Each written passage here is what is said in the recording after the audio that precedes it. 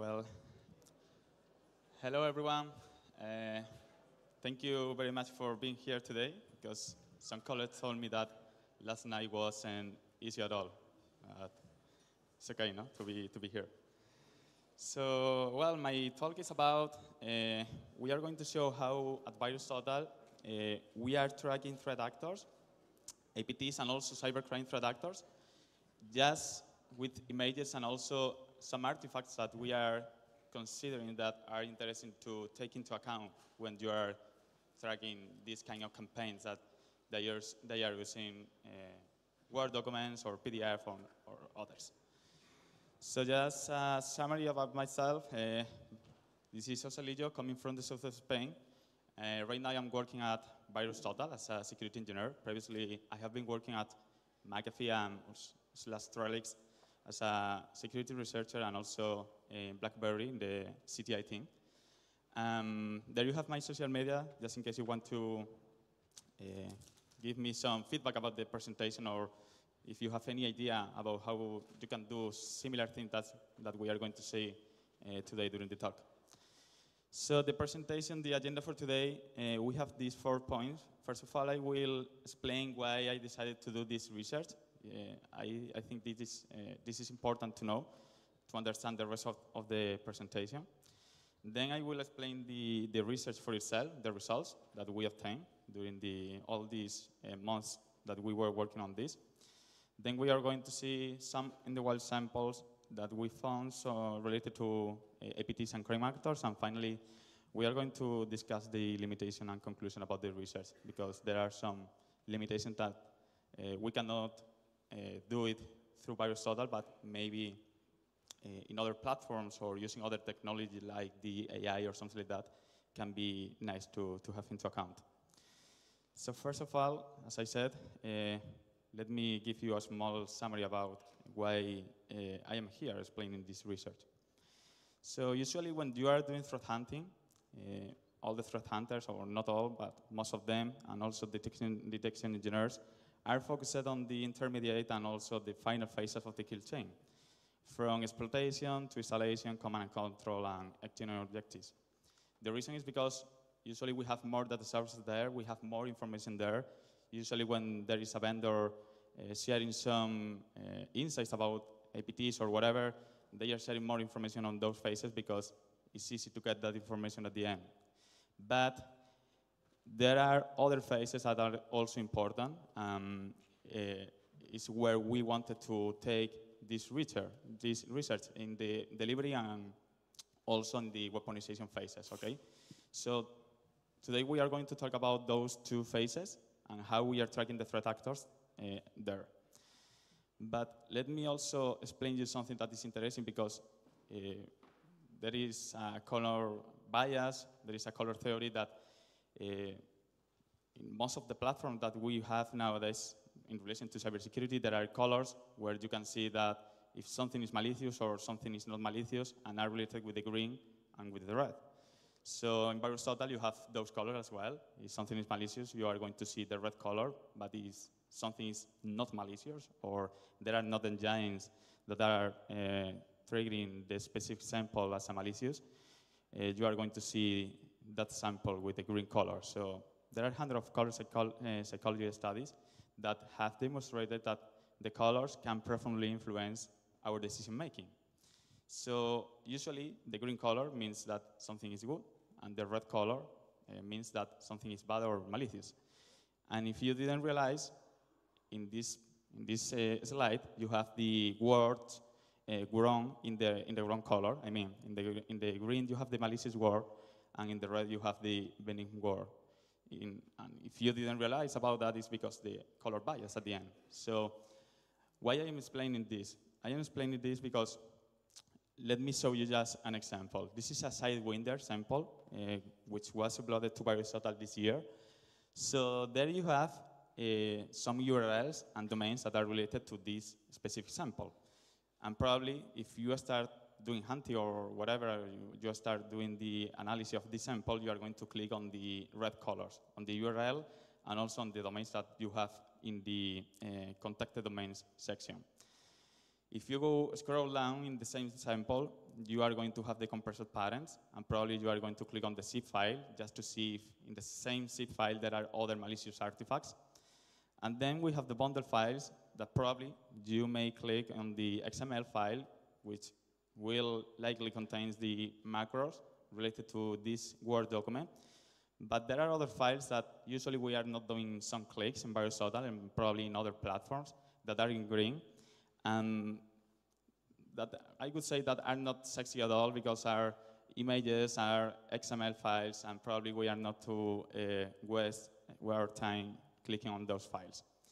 So because of that, I was trying to figure out if we could create something or we could give some insight about how we can track threat actors using those specific files that are bundled in the Word documents and also in other kind of documents like PDF or emails. So what is there in common in all these files? All these files are related to APT threat actors. All these files were used during the delivery phase of the kill chain. And all these files contain images at the end, okay? And those images can be used to monitor some activities related to threat actors that we have identified that were using the same image during a specific time in different Word documents, okay? So if we are able to get those images and track the images in order to create some kind of lifehack or something like that in VirusTotal or in other platforms, we can identify when there is a new document using the same image that we found previously, okay? So now I'm going to explain you how I did this research, okay? We are going to focus mainly for the Word documents on the bundle files, okay? And in the bundle files, we are going to take into account in this research only the images, the styles XML file, and the content types XML file, okay? Then we have also the PDF documents, and instead of having bundle files, in this case we have drop files in VirusTotal.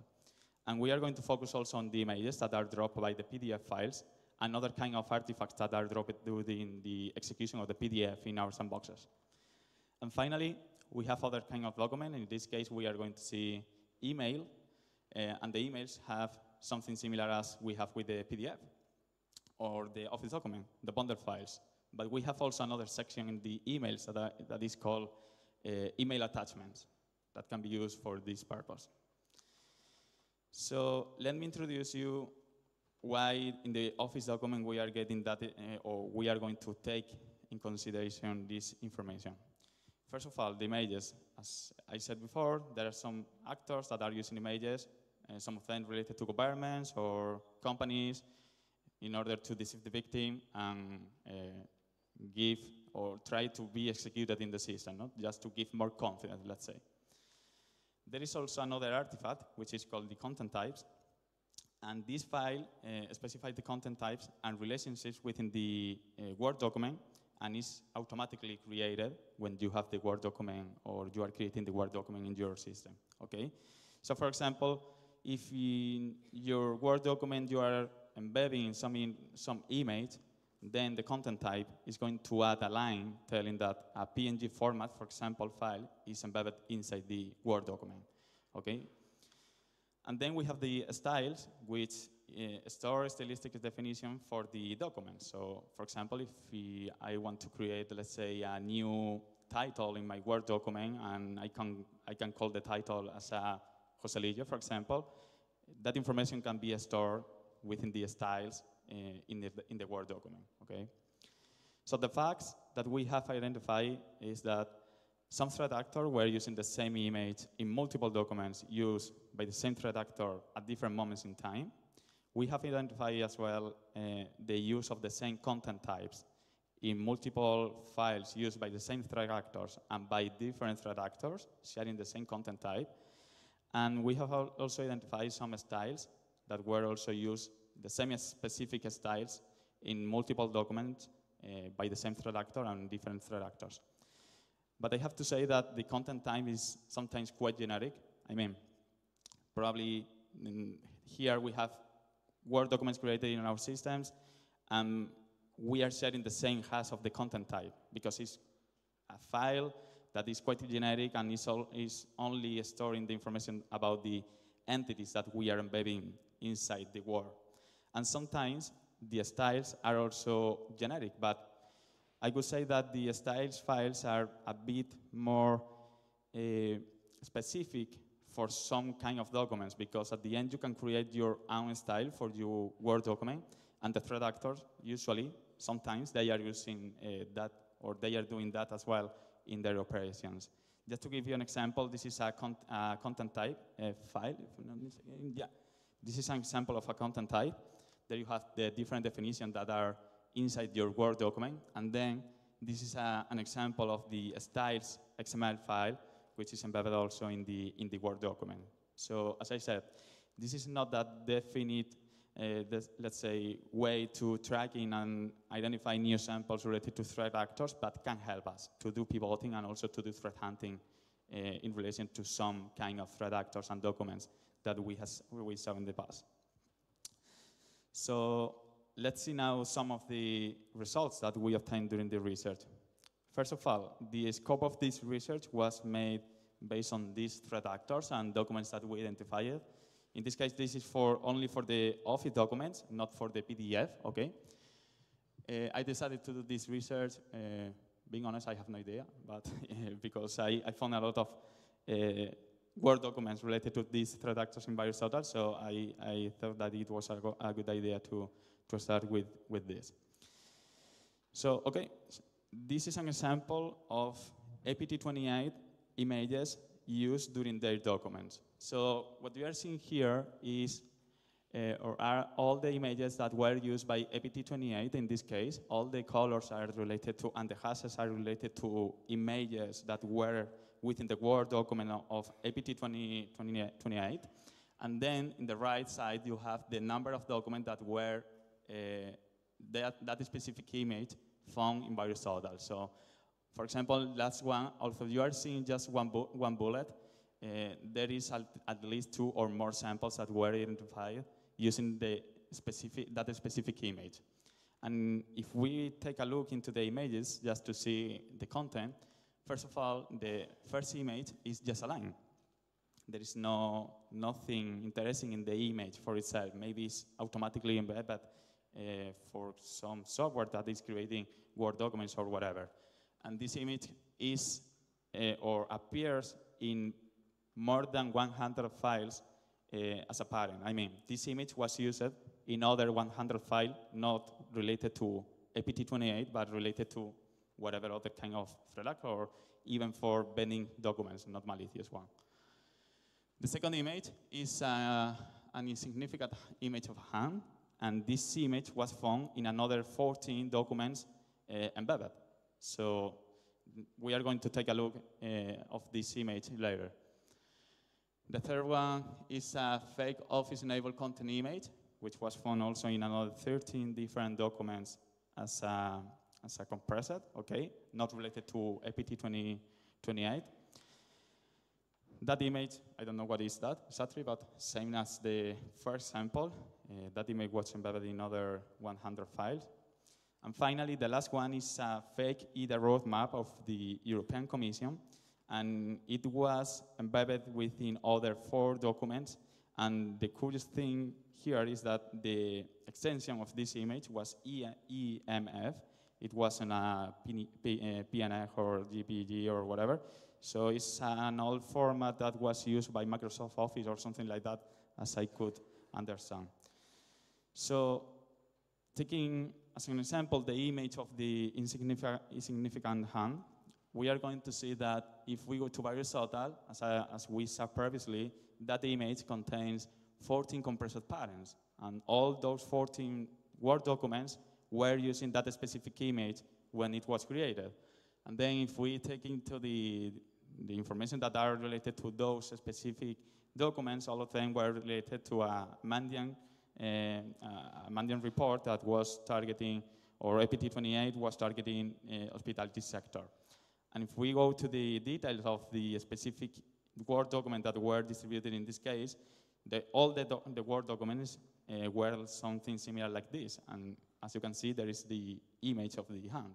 Just having that image, let's say, creating some kind of live hand or whatever in VirusTotal, you can track in the future, new samples that could be used in the same image for whatever other purpose. It's just an example. Just to give you another example, different. There we have the different images used by Sidewinder in this case, but we are going to focus especially on that specific image, which is a signature, okay?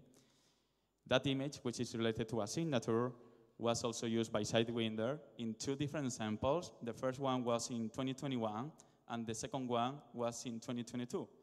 So this means that if we were able to track the image during that specific period of time, we could identify the new sample related to this group in 2022, because the samples were something like this, were pretty similar, but were different at the end. And they were using exactly the same signature at the end of the document, okay? So this is another example just to show you how this research can be used in your daily basis. So this is the header of the same documents, and the signature in this case was related to a Barber Villar header, which is let's say somebody from, I don't know exactly where, but it's related to international relations. And these documents related to Sidewinder were targeting, if I'm not mistaken, Pakistan government, which is one of the countries that is focused at this APT in this case. So now talking about the content types and not the images, in this case I compared the gamma-ray samples that share the same content type, okay, on at least 2 or more occasions, okay. So as I said in the beginning, some of these content types are, let's say, somewhat more generic than seen in other samples. Another gave me results only from gamma-ray. So as you can see here, there are multiple content types. All these hashes are related to the content types of the document related to gamma-ray. And the bullets are the samples that we found in Aristotle and related with the day when it was uploaded to Aristotle. As I said before, although you are seeing just one bullet here, or here, or here, there are at least 2 or more samples that were sharing the same content type. And the same information for the styles. These are the styles related to gamma-ray that we found used during the different period of time related to this threat actor. As you can see, the difference, or the main difference that I found in relation to the content types, the content types and the styles, is that, as you can see in the content types, there are more samples that were uploaded to Aristotle and may be used by the threat actor during the time. Instead, in the other hand, for the styles, what we saw is that some specific styles were used specifically in a short period of time for I don't know what reason, but it's something that was interesting for us, and we identifying most of the threat actors during the research. So the other thing that I wanted to do was, taking into account of the styles related to gamma-ray, I created a graph to see the different clusters that were related to each of one of the styles that I found in this research. So what you are seeing here is all the different styles that I found related to gamma-ray and all the parents, word parents that were embedding or using that specific styles in order to see different clusters and identify some kind of patterns or whatever. And that's what I did. I tried to get some pattern, create some Jara rule, run the Jara rule in Aristotle, get the results, run the retrohang in Aristotle, get the results, and see if there are some new styles or similar styles that could be related to gamma-ray or maybe other threat actors from the same region, because I was using some kind of patterns related to the language and so on. And this is the result. The result gave me some results, some new samples related, or some new styles, XML files related to other malwares that were found in Aristotle, not related to gamma-ray in this case, but was interesting to see some of them. So we are going to focus especially on this one, just to give you another example about, instead of using images to do pivoting, how you can use the styles to do the pivoting. So this is an style related to Gamaredon, and it contains 17 compressed patterns. All of them are Word documents, and if we take a look into the Word documents that are sharing the same styles, we are going to see that all of them, or almost all of them, were having this specific format. And this document is related to the Embassy of Ukraine in Hungary. Something interesting from these files that I found and helped me to do another kind of pivoting, was all the images that you are seeing here. All these icons are images that were also embedded within the Word document. So taking, for example, the Facebook image, we can get another pattern that we observe, in this case, for Gamaredon in relation to the images.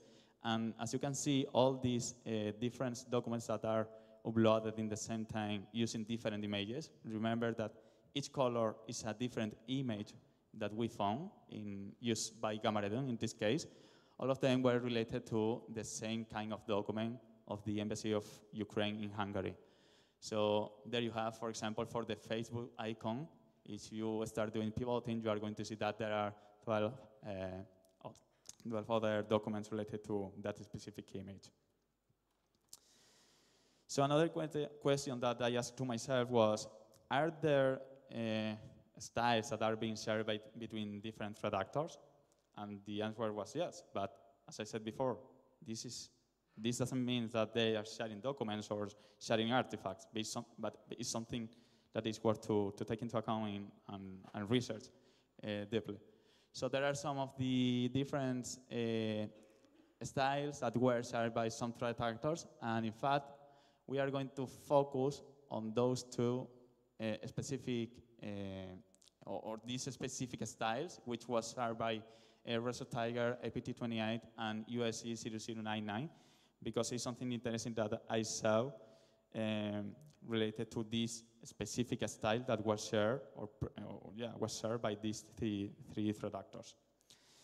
Okay, so taking the documents related to APT28 and UIC 0099, we are going to see that in VirusTotal, those documents that were using the same styles are these. For example, the left one is a document related to APT28 and was reported by X-Force and Trend Micro.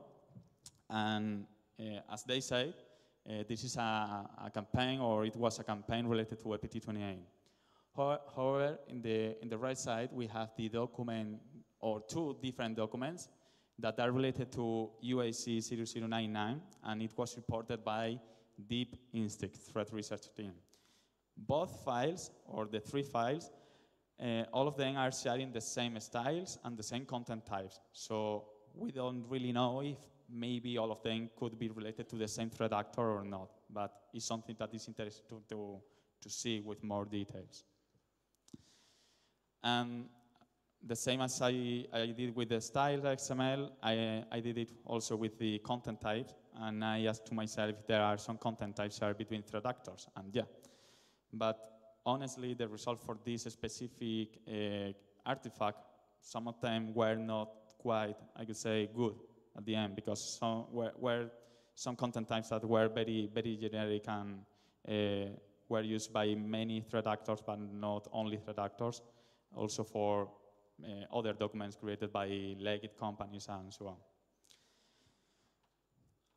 And the next thing that I was interested to take was using the AI to get information about the images, because it's something that we are exploring and see if we can maybe in the future add into the platform, is for every document that I was finding during the research, I wanted to ask to Gemini, the Google AI, if can recognize what is in that specific image, because with that I can create some kind of a script or application and try to store all the documents that are having or embedding some specific image related to governments or whatever, and if there is a government logo or something similar, I'm going to get some kind of alert to take and see what is going on in that specific document. As you can see, there are some results. The result for those kind of images that were related to logos of governments or people or whatever were good at the end.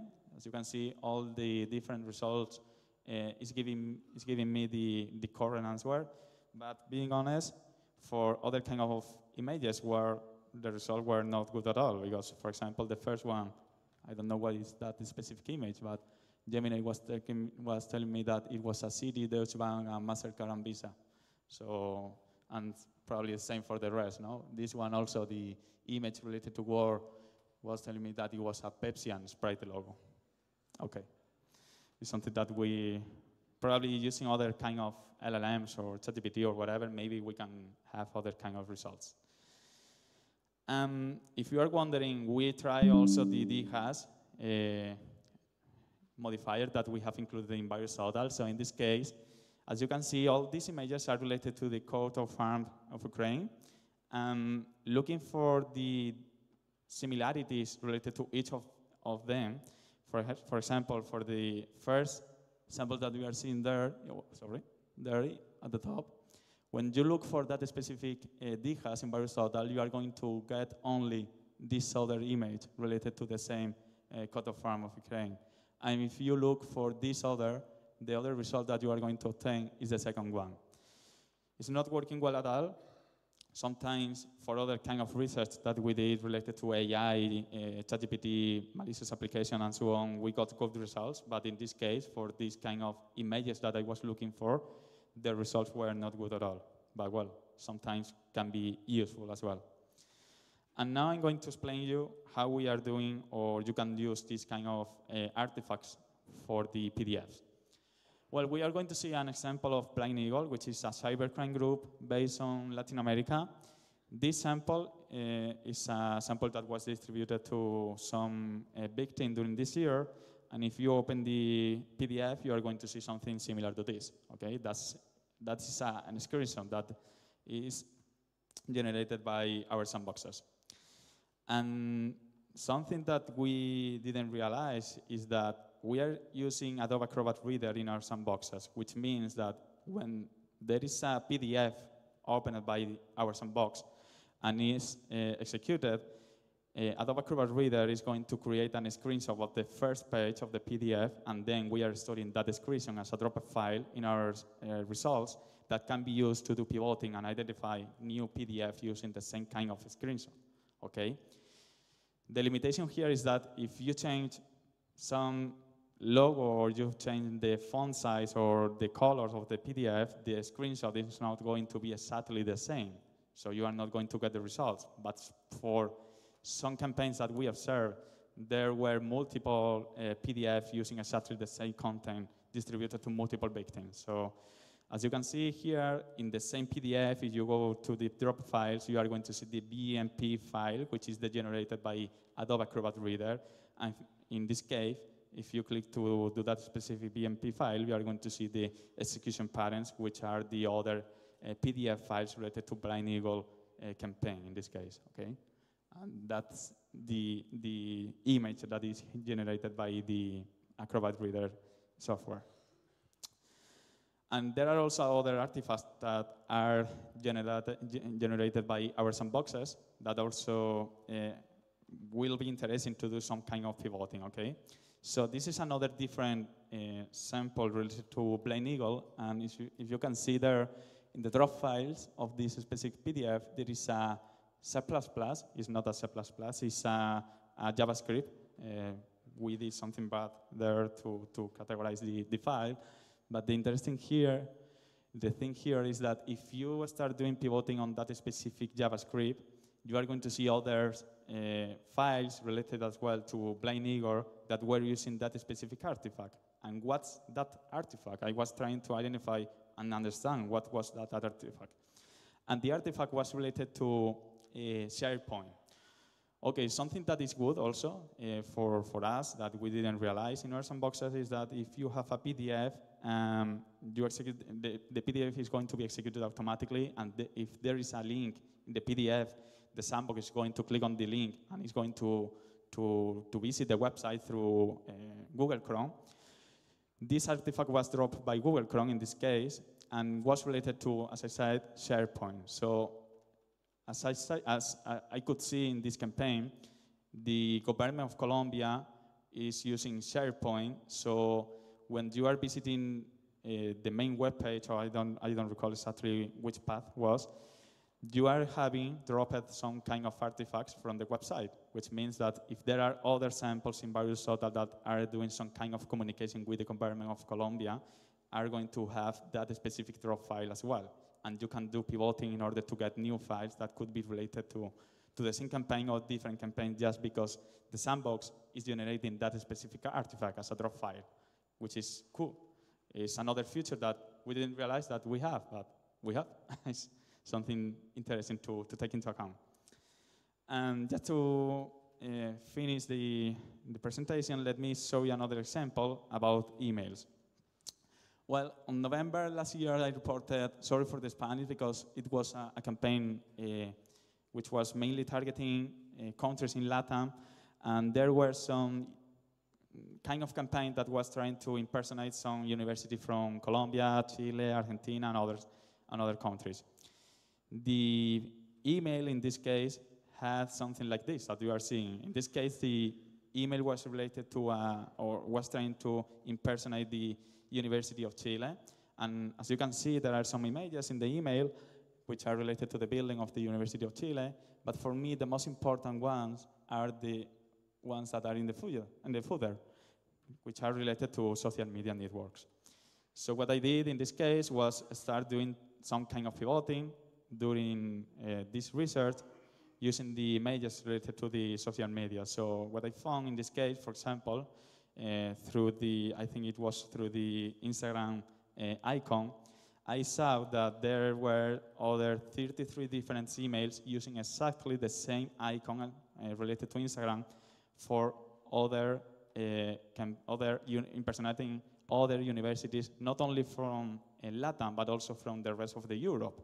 So we could identify new emails related to this campaign, probably by the same productor, targeting the University of Bucharest, the University of Colombia, University of Vietnam, and others. So just clicking just one image, we could identify new samples related to the same campaign, okay? So conclusions. We can potentially trace malicious activity, just tracking some kind of artifacts, not only these three that we saw in this presentation, content types, styles, and images, but I am pretty sure that there are also some other artifacts that are interesting to take into account in order to get new samples or track introductors. Today, we don't incorporate the bundle files in the JSON structure to create lifetime rules. It's something that we are working on. You are going to have that in the future. But for the drop files, we have. So you can create lifetime rules in VirusTotal just to identify if it's dropping some kind or some specific file has some file. So it's something that you can have into account. So in certain situations, the styles and content types can provide valuable clues for identifying new activity related to threat actors. And the method presented here offers an alternative to the traditional threat hunting that we already know. It's not the definitive way, but it's a complementary way to do threat hunting.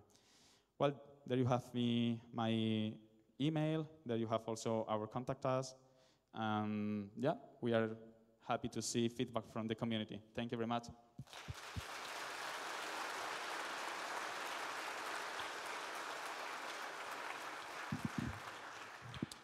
Okay, so could the next speakers just get closer to the podium? And we have time for one question quickly. Yeah. Oops, that's dangerous.